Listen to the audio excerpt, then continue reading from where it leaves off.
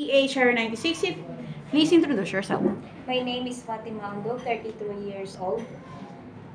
Married, blessed with two kids, ages 7 years old and 12 years old. I am a high school graduate. I am a Catholic. Okay, what is your status now? Married. Okay, what is your job experience? My job experience is in the Philippines as a helper How long? with with two employers. I work. My duties is cleaning the house, washing and ironing clothes, taking care of the kids, taking care of the pets, car washing, and cooking. Okay. Why do you want to work in Hong Kong? I work to Hong Kong to earn money to support my family. Okay. Can you take your baby or children? Yes, ma'am. Okay. How long do you want to work in Hong Kong? As long as my employers needs. Okay. Do you afraid of dogs? No, ma'am.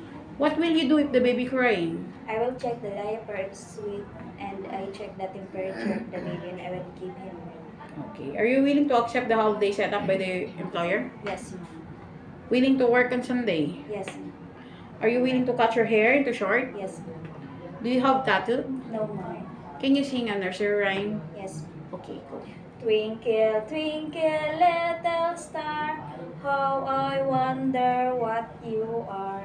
Up above the world so high, like a diamond in the sky. Twinkle, twinkle, little star, how I wonder what you are. Okay. The last is, what is your message to your future employer? To my future employers, please hire me, sir, ma'am. I assure you I am responsible, trustworthy, honest, and hardworking. I am willing to learn tasks that you give me.